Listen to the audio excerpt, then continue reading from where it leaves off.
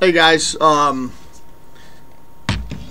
here, and I'm gonna do a quick video on how to use the MSI OC Genie II motherboards, like the 990fxa-gd80, which is the board that I currently have. It's really easy to use. I'm gonna keep this as simple as possible. Basically, you shut the computer off, you hit the OC Genie button that's to the left of the board, depending on how you have it installed in your case. Most of it should have the buttons on the board they'll be on the very bottom of it. It should be power button, reset button, OC Genie.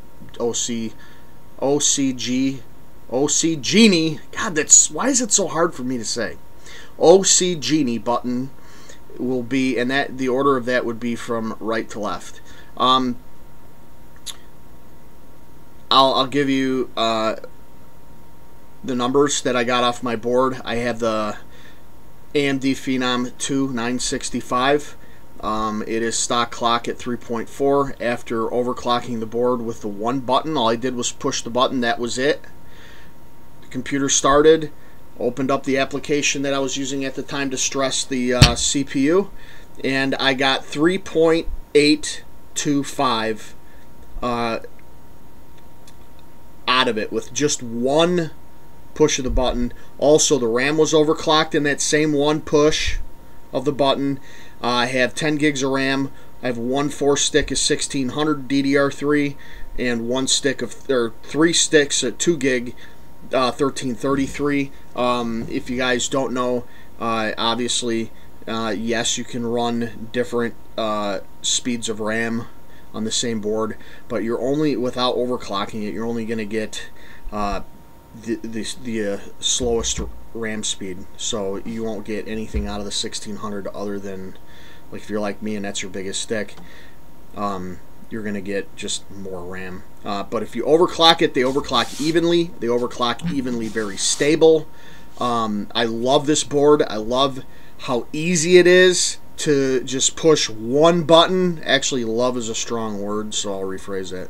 I really appreciate just having to push one button, because if you're like me and you're an overclocking dummy and having a frickin' clue how to do it, buy these boards. You push the button one time, you get way more performance for your money. And I can attest to you that I didn't see any heat increases on either the RAM or the CPU. The fan speed went up a little bit to keep the temperatures stable on the CPU. I have a stock CPU cooler that it came with in the box, and I'm real happy with it. Here, let me I'll show you my system. There's my system. Let me turn the light off. Looks pretty cool. At least I think it does, anyways. You know, I'm not a big computer guy, but I do like nice stuff, and that was just one thing that I thought was pretty cool.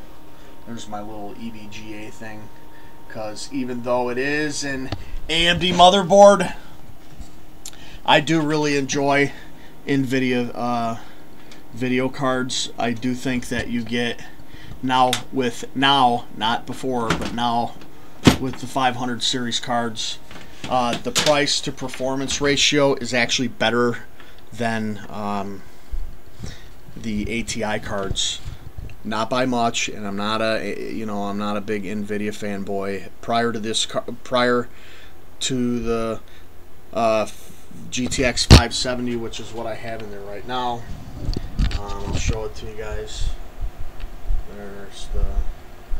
That's the card, and there's my stock cooler that I was telling you guys about. I don't know if you can get a good shot at that. I'm doing my best here. Just bear with me.